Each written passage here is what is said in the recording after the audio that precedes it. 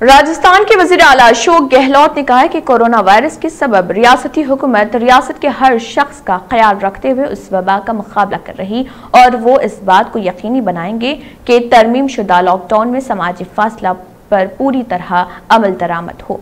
गहलोत ने बुध की रात वीडियो कॉन्फ्रेंसिंग के जरिए मीडिया से बात कर रहे थे और उन्होंने कहा कि रियासत में एक एक शख्स और एक एक कुंबे का ख्याल रखना रियासती हुकूमत की जिम्मेदारी है और उसे पूरी तरह निभाते हुए हमारी हुकूमत कोविड-19 वबा का मुकाबला कर रही है और इस वबा की रोकथाम का काम पूरी मुस्तैदी के साथ किया जा रहा है।